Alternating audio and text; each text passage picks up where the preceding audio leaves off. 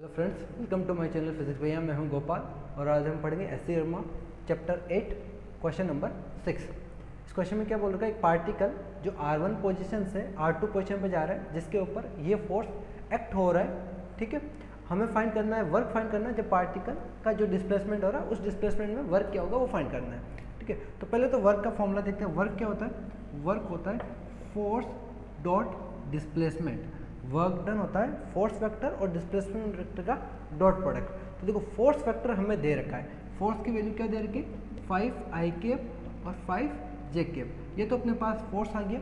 Next अब अपने को डिस्प्लेसमेंट वेक्टर निकालना है। तो डिस्प्लेसमेंट क्या होता है? डिस्प्लेसमेंट वेक्टर अपन लिख लेंगे तो final vector, final position minus initial position. यहाँ पे फाइनल पोजीशन R2 है और इनिशियल पोजीशन R1 है। तो ये अपना डिस्प्लेसमेंट वेक्टर आ जाएगा।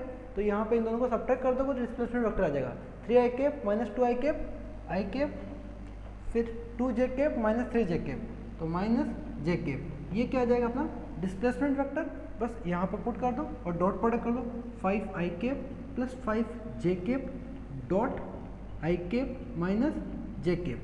तो डॉट प्रोडक्ट में क्या होता है, i का कोफिशिएंट i से, j का कोफिशिएंट j से मल्टीप्लाई होता है। तो मल्टीप्लाई कर दो 5 1 5 5 माइनस 1, तो ये माइनस 5। आंसर क्या आ जाएगा 0। तो अपने पास वर्क डन आ जाएगा 0 जूल। जूल की कोई जरूरत ही नहीं है यूनिट की, क्योंकि ये वर्क 0 है।